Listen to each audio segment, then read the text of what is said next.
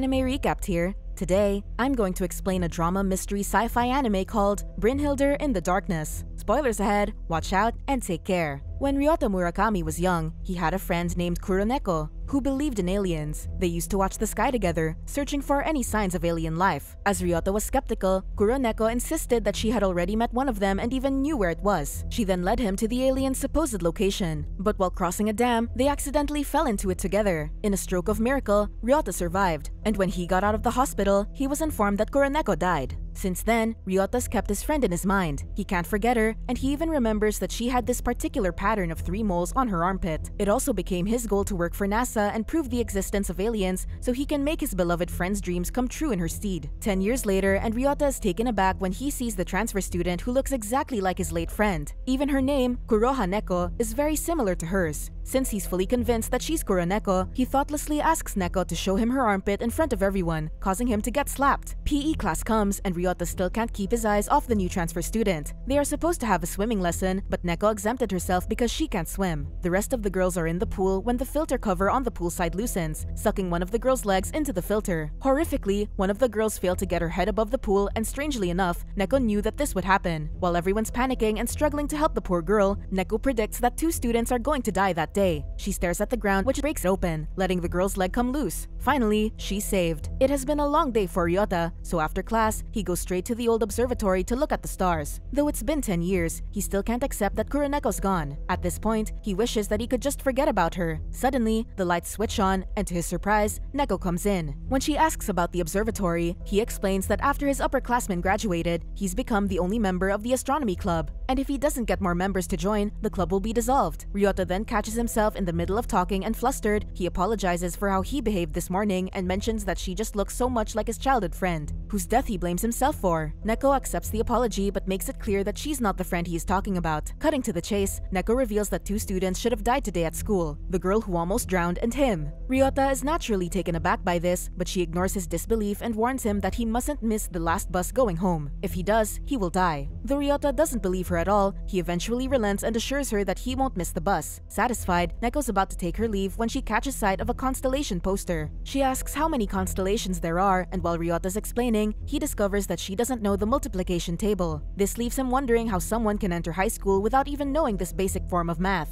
Embarrassed by this, Neko defends herself by saying she has other things going for her, such as being physically stronger than him. Ryota finds it hard to believe her because she looks fragile. To prove her claim, she accepts his challenge to arm wrestle. She wins without even trying, proving that she is indeed stronger. Now that he knows she's not lying about her strength, Ryota finds himself believing in the girl's predictions. He then asks how he could lose to such a squishy girl like her, and Neko asserts that he's probably a wimp. Suddenly, a beeping sound can be heard from Neko's belongings. She pulls out the source of the beeping, which is an amateur radio, and contacts someone with it. They talk about how the forecasts changed, but now it's even worse. Neko then asks if it won't matter whether Ryota gets on the bus or not. Should she just let him die? Ryota is horrified to hear this, but Neko just casually tells whoever she's speaking with that she'll let him know. With that, she turns to him, saying that it's fine if he misses the bus, but he should stay there in the observatory. As Neko leaves, she reminds Ryota that she warned him, so he better believe her. This reminds the stunned boy of Kuroneko, who had told him to believe her too. With Neko parting from the observatory, she thinks that she had saved 2 lives. Not like the time she was involved in a vehicular accident, one that killed a friend. That person told her that she was the one who can save the world from ruin. Neko didn't know what she meant at the time, but with her ability, she hopes to save the lives of the people around her. Meanwhile, Ryota tests Neko's prediction. He doesn't get on the bus, but he doesn't stay in the observatory either. Though it's raining hard, he walks his way back home. Suddenly, a landslide occurs and almost buries him alive. The only thing Ryota can think about in that very moment is how Neko was right. But just as a large rock is about to fall on him, Neko arrives and breaks it in half with her bare hands. With the oddities mounting one after another, Ryota starts demanding Neko to reveal her identity. She admits to being a witch, but he doesn't believe her because magic has never been scientifically proven to be real. To prove her point, she shows him the button implanted on the back of her neck, which is the source of her so-called magic. He grasps it, but contrary to Neko's belief, it isn't magic, it's advanced technology. She tells him that she's trying to hide her ability since she ran away from the lab, but Ryota drowns out her explanations. Deep in his heart, there's still a part of them that hopes, wishes that Kuroha Neko is Kuroneko. While a frazzled Ryota is continuing to ponder Neko's existence, she emphasizes that nobody can know that she's a witch, or else she'll get killed. She warns him to stay away from her before walking away, and when he tries to call her back, she firmly asserts that she is not her childhood friend. But as Neko parts from him, with the rain streaming down her face, her tears seem to mix with them too. Because of Kuroneko's obsession with aliens, she never had the chance to see the ocean. This very fact keeps haunting Ryota in his dreams. Come next morning, he's already eager to talk to Neko, learn more about her, and he's sure that he can do this since they're in the same class. Neko, however, is absent that day, so his teacher asks him to deliver the transfer form and field trip guide to her address. Ryota's confused to learn that her address is located past the observatory since he's sure that there aren't any houses there. As he's walking to the observatory, a convoy of self-defense force armored vehicles pass by, sparking his curiosity. Unbeknownst to him, the vehicle is loaded with girls who look like Neko. They're either bound or have strange devices attached to them. Neko's address is a lookout point with an abandoned area nearby. Ryota figures that she has to lie about her exact address to stay under the researchers' noses. He then trespasses and soon catches the girl singing out of tune while hanging clothes. Upon realizing that he's there, Neko grows flustered and embarrassed, seeing as Ryota had discovered not just her location, but her horrid singing too. He doesn't comment on either, however, and instead, he hands over the forms to her. But to his shock, she tells him that there's no need for her to go back to school anymore since she already saved the people who were meant to die that day. Although she's curious about student life, Neko squashes these curiosities as she believes that she can survive without engaging in it. After all, she survived all those years learning nothing in the research lab where she was endlessly experimented on. While Ryota's trying to convince Neko to keep going to school, he suddenly hears a voice coming from inside the house. He insists on going inside, but she uses her power to make the ground burst beneath them as a warning, forcing him to leave. Just as the begrudging boy is about to jump over the gate, he realizes that he can't just leave her. Against his better judgment, Ryota rushes back to her and sneaks into the house, where he catches Neko having a conversation with someone he can't see from behind the wall. He listens in on their conversation, and to Ryota's sheer terror, he hears her saying that she can't be friends with him. If she does, he will die with her. When Neko leaves the room, Ryota sneaks in to see who she was talking to, and he's surprised to discover a well-made doll on the bed. He takes a closer look to check if it's alive, just in time for Neko's return. He starts panicking, but Neko simply dismisses his attempts at explaining himself. She doesn't even question why he's there, and instead, she reveals that the doll is alive, and her name is Kana. Kana was paralyzed after going through many experiments, but her fingers can move. She communicates by typing on a small keyboard, which then translates her typed words into an AI-generated voice. Kana proceeds to scold Ryota for sneaking in, and here, he discovers that she's the one who saved him from being crushed by the rock since she's the one giving the forecasts of possible accidents in the future. More regretful now, she also informs Neko that one of their friends, Kanade, who also escaped like them, was caught. Neko wants to rescue her, but there's not much they can do against that institution, especially since they don't even know where the lab is. Later on, Kana persuades Neko to go back to school, saying that it's the best she can do for them despite their short lives. The next day, Neko goes back to school, which only proves to be a struggle for her, seeing as she doesn't even know how to read. This leaves Ryota worried about her. Soon enough, Kana calls, informing her that a nearby lady in red is about to die. Without a second to waste, the pair rushes to the location Kana told them about, and in their haste, a woman nearly hits them with her bike. By the time they've arrived at the place, a car has already rammed itself into a store. Neko is distraught, thinking that she was too late, but a bystander informs them that there were no casualties. This is when Ryota notices the same biking woman from earlier, and he realizes that she's the woman in red who was about to die. Since they nearly bumped into her, that altered her time of arrival there, ultimately changing her fate. He comforts the downcast Neko, saying that they saved her one way or another. Meanwhile, in the research laboratory, a girl is tied down, with people forcing her to reveal the location of the other escapees. And when she can't give them answers, they ruthlessly eject her by pressing a button on her nape. And just like that, her whole body starts melting away. Not knowing about the other subject's tragic death, things are on the lighter side with Neko and Kana, who are just worrying about what they'll eat next when Ryota suddenly arrives with some delicious food. This may be a simple gesture, but it's enough to drive the girls to tears from their sheer excitement. They can finally enjoy some well-cooked food instead of having whatever they manage to forage from the mountains. Bit by bit, maybe they can even feel a semblance of normalcy in their lives too. As for Ryota, he can't help but feel like he wants to stay there with Neko forever. It's worth asking though, is it because of Neko herself, or is it because she looks like his childhood friend? Since it's getting late, Neko goes to see her newfound friend off. While they're talking about the field trip, blood starts gushing from her nose, surprising the both of them. Neko didn't go to class the next day, so Ryota rushes to their hideout to check up on them. He is terrified to find her lying on the floor just below Kana's bed, extremely weak and covered in blood. Neko asks Ryota to carry her to the kitchen, and there, she takes a pill called death depressant. Apparently, witches need to take this pill every 30 hours to stay alive or their organs start melting and they will slowly die. The problem is they only have 10 pills to last both witches for 5 days. Ryota feels guilty when he realizes that she is saving up pills to last her until the field trip. While Neko is sleeping, Ryota asks Kana where he can get more pills. Unfortunately, she says there might be no other place to get them but the research lab. Seeing as they don't even know where the pills are, she and Neko have just accepted that there isn't much time left for either of them. Later on, Neko wakes up and finds Ryota just outside the house, cutting firewood. But what was supposed to be an idyllic moment takes a harrowing nosedive as the house starts catching fire. Neko had completely forgotten about the water she was boiling. Ryota immediately rescues Kana, while Neko uses her special abilities to put the fire out. But despite their best efforts, the pills have been burned, and Neko is devastated. Despite the girls' hopelessness, Ryota promises them that he will help them get more pills because he can identify the pharmaceutical lab that manufactured them. At this point, it ought to be clear that Ryota has a very strong memory. After all, it's the very thing that's been ceaselessly haunting him, hurting him. Memories don't just fade for Ryota, but thanks to this, he vividly remembers the label on the pill. Ryota brings Neko and Kana to the observatory. There, he looks up the lab's address and informs them that he still needs help to get past the security. For this, Neko calls the geeky witch Kazumi, who helped her enter the school. As expected, Kazumi wastes no time in demanding her payment in pills. And when a somber Neko says she doesn't have any pills to pay her with, Kazumi reminds her that she isn't a charity. But when she discovers that they'll be bursting into the lab, Kazumi grows amused and she agrees to help them in exchange for half the pills they steal. Hearing her ridiculous demands, Ryota suddenly speaks up, commenting on how greedy she is, which stuns Kazumi. Irate, she asks Neko if she involved an outsider in this before emphasizing that he will die for being caught in this messy entanglement. But this time, Ryota steels himself and stares death in the making straight in the face as he accepts the possibility. Without hesitation, he says that he's well aware of this, so the very pleased Kazumi agrees to their operation. But just as things are beginning to look up, Kana delivers another prediction. Neko will be killed during the operation. It turns out that a stronger witch named Saori is being used by the lab to ambush Neko. She can slice anything in half within 6 meters. Despite knowing this, Neko still insists on pursuing their plan as long as Kana can reassure her that Ryota will not die with her. As for Kazumi, she also has run out of pills now, and she's about to die, much like Neko and Kana. She doesn't tell anyone about this. When they arrive at the factory, Neko hands over a letter to Ryota and they split up. Kazumi successfully lifts the security so Ryota can enter without a problem. He reads the letter while Neko faces Saori. The letter only fills him with worry as it details that Neko plans on acting as a decoy so he can steal as many pills as he can to save Kana and Kazumi. In his worry, Ryota can't help but risk it all and run back. When Ryota decides to go after Neko, Kana screams in horror because she sees both Ryota and Neko dying together. As Saori is slicing everything around to intimidate her opponent, she also tears up Neko's shirt, exposing her left chest. Ryota arrives and is surprised to notice the 3 moles on Neko's chest. This triggers another memory for him, and this time it's about Kuroneko telling him that for as long as she could remember, her moles keep moving on her body. Ryota can't stop his tears from falling as he now has definitive proof that his childhood friend Kuroneko and Neko are the same person. With even more vigor and purpose now, he grabs a weapon while pondering why his beloved friend doesn't recall him at all. He then remembers Kana telling him that Neko loses important things whenever she uses her powers, and Ryota deduces that this could be linked to her memory loss. But in the end, it doesn't matter to him whether she remembers him or not because from now on, he's vowed to protect her with everything he has so nothing can tear them apart anymore. So they can see the ocean, the stars, aliens, everything, together, forever.